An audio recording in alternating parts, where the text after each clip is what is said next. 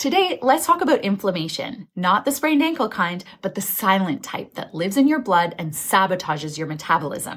There are two key markers I look at on blood work. One is CRP, C-reactive protein, and the other is ESR, erythrocyte sedimentation rate. So think of CRP like a fire alarm going off.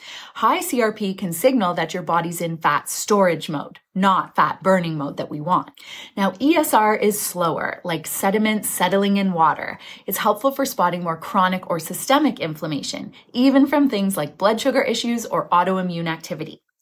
So why does this matter? Because low energy, insulin resistance, and difficulty losing weight are often linked back to low-grade hidden inflammation, and you can't fix what you don't test. So if you or someone you know has been told your blood work looks normal, but you still feel off, let's run deeper testing and get the full picture. Always ensure you're looking at your inflammatory markers of ESR and CRP.